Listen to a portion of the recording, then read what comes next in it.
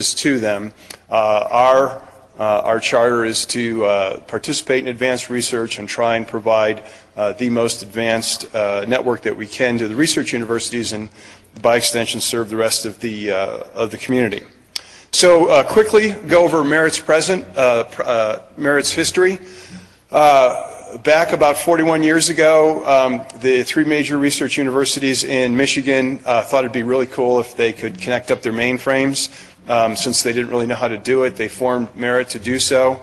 Merit, during most of its existence, has been involved with research and trying to push forward networking and internetworking. Probably our greatest claim to fame is our involvement in the NSFnet with MCI and IBM. And one of the offshoots of our work with the NSFnet was NANOG. So in 1994, we started to sponsor NANOG to get the operators together to help make this the internet work. And then for those of you who are interested, next month the NSFnet is celebrating its 20th anniversary in Washington, D.C., and Al Gore may attend. We're working on that. We've also spun off a number of different companies. Many of you had worked for Merit or worked with Merit in the past. So this is Merit's mission, and where NANOG fits in is if you look in the second half of our mission, initiating and facilitating collaboration and providing knowledge and technology transfer through outreach. So even though most of you are not from Michigan and not that part of our community, one of the reasons that the board has Merit in existence is this outreach and knowledge transfer and this fostering community and collaboration.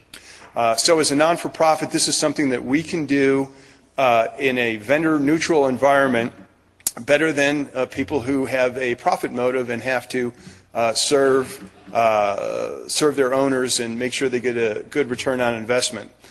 So hopefully you find NANOG to be a valuable experience and that it is a little different than most of the vendor-sponsored conferences. So on the next point is where are we going to go from here? For 13 years we've been doing some pretty neat stuff here in NANOG.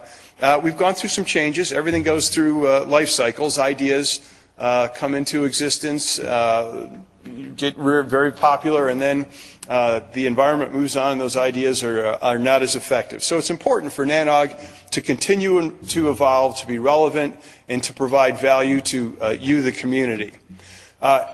Over the last couple of years, the NANOG leadership has focused on how to run NANOG, how to work through its relationship with Merit, and how to run the organization. I think it's time now for NANOG leadership to focus on a vision for the future and to where are we going to bring NANOG? What's it going to try and accomplish?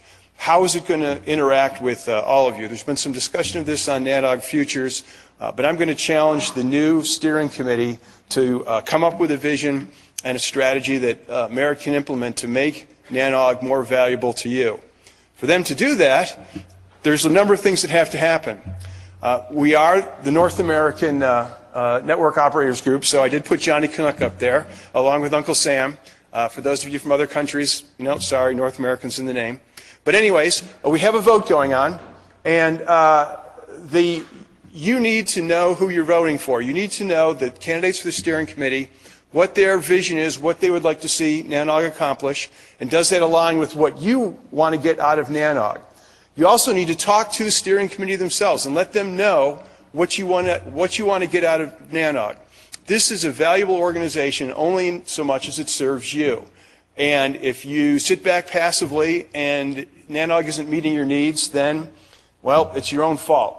But we have a steering committee, we have a program committee, we've got people from Merit. Talk to us, let us know what you want, let us know your ideas, participate in NANOG Futures, and help us make NANOG more valuable and a better organization that's more valuable to you. Thanks.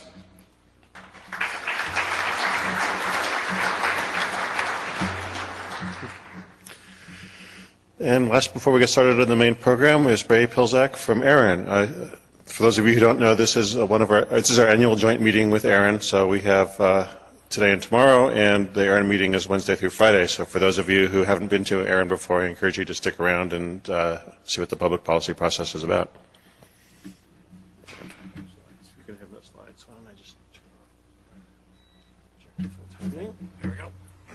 Good morning. I have no slides, and I will not take up much of your time.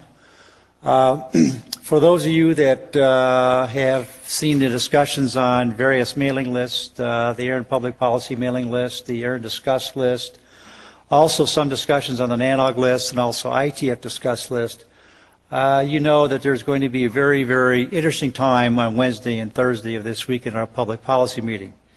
There are 13 policy proposals that are on the agenda. Most of these deal with those topics that have been discussed. A lot of them have to do with IPv6, current policies for how IPv6 is managed from a registry perspective.